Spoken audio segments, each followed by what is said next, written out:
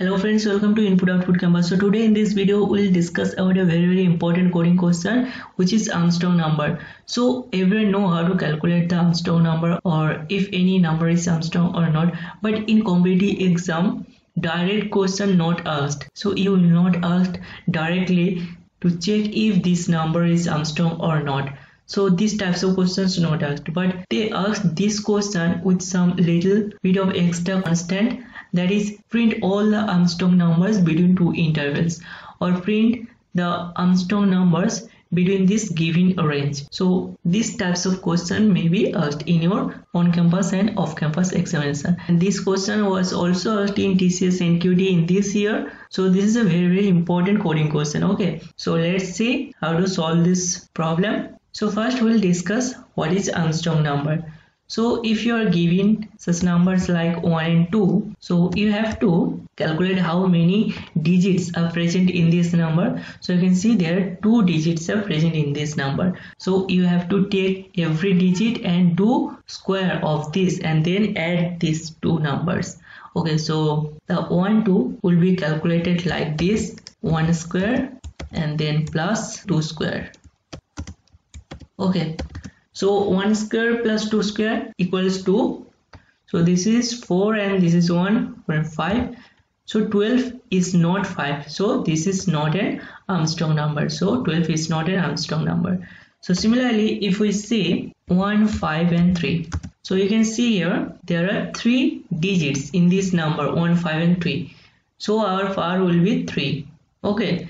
So right here 1 to the power 3 plus 5 to the power 3 plus 3 to the power 3.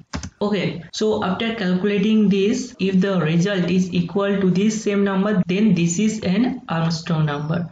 Okay, so let's calculate. This is 1 plus 5 cube is 125 plus 3 cube is 27. So 1 plus 125 equals to 126 plus 27 equals to 153. Okay, so you can see here after calculating this, the result is same as the previous number. Okay, so if these two are equals, then it is called an Armstrong number. So 153 is an Armstrong number. So similarly, you can calculate for 370. So this is an Armstrong number. You can also calculate for 371, and this is also an Armstrong number. And 407, this is an Armstrong number. Okay, so between 100 and 500, so if you are asked to print all the prime numbers between 100 and 500, then these 4 numbers will be printed, because between this 100 and 500, these 4 numbers are the Armstrong numbers. Okay, so now how we will calculate this? So first we will write a for loop, and we'll iterate from a given lower range to an upper range. Okay, and then we'll calculate the number of digits of each number. Suppose you start from 100 and to 500. So we want to see all the Armstrong numbers between this. First we'll check the number of digits. So here the number of digits of this 100 is 3. So our first task is to find the number of digits. And then we'll check if this is an Armstrong number or not.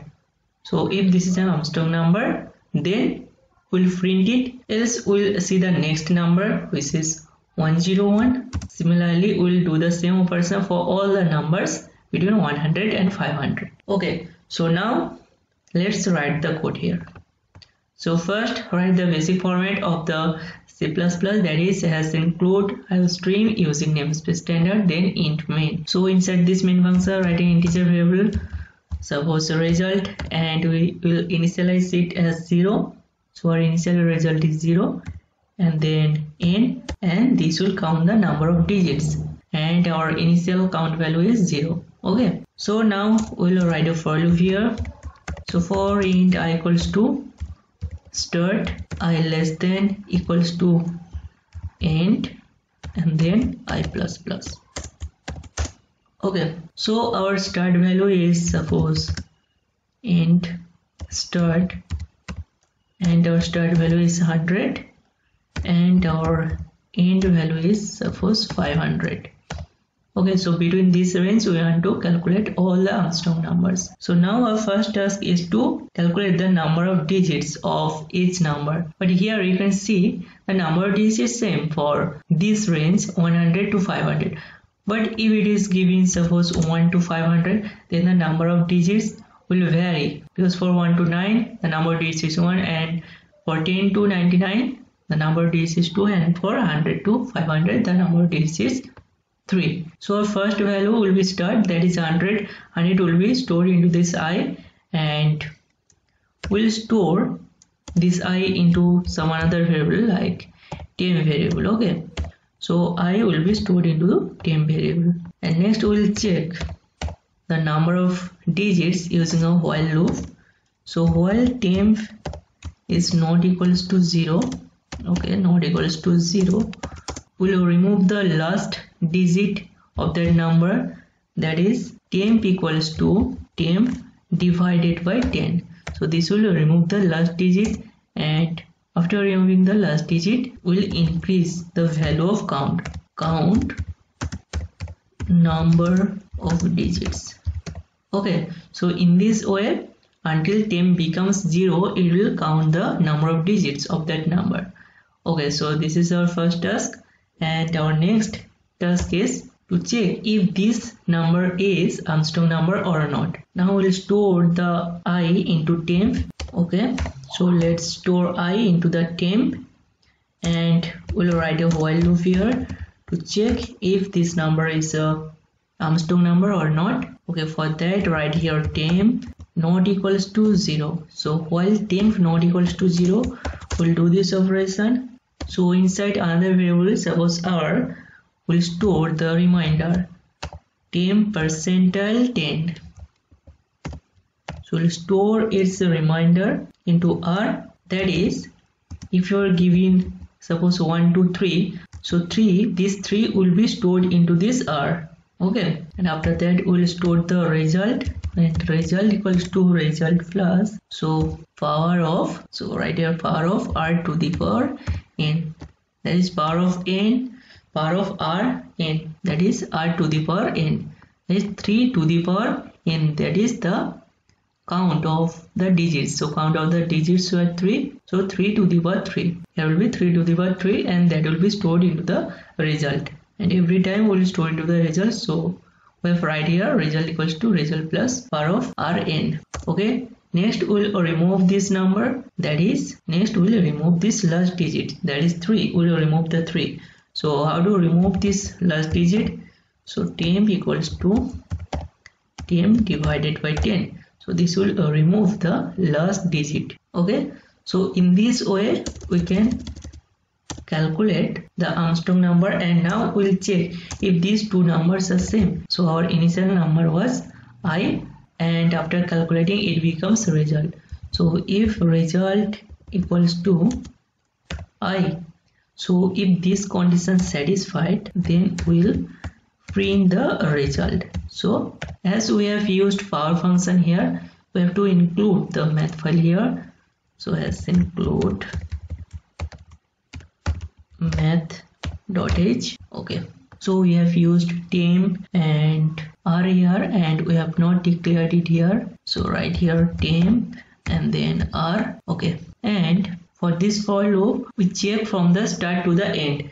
So for every value we'll calculate this, and we'll check this if this is a Armstrong number or not, and after calculating this our count value will be 0, because we want to check for the another variables also. So our count value will be 0, and so we'll write our count value as 0 after calculating this, and our result also 0, because we want to calculate for the another number. Okay, so this is the important point, you have to write these two, and let's run it. Okay, so here you can see Armstrong number between 100 and 500 is 153, that is 153, 370, 371 and 407. Okay, so these four are the Armstrong numbers between this 100 and 500. So let's change the start as 1000. So let's change it to 1000, and this to 10,000. Okay, so let's run it again. So you can see between 1000 and 10,000 there are 3 Armstrong numbers. Okay, so let's check it for 1 and 100. So give it 1 here and give it 100. Okay, let's run it. So here you can see these all are the Armstrong numbers 1, 2, 3, 4, 5, 6, 7 and 9. Okay friends, so hope you understand this and enjoyed this video, and if you find this video helpful then please like this video and subscribe this channel and share it with your friends, and thank you for watching this video. See you in the next video. Till then, take care.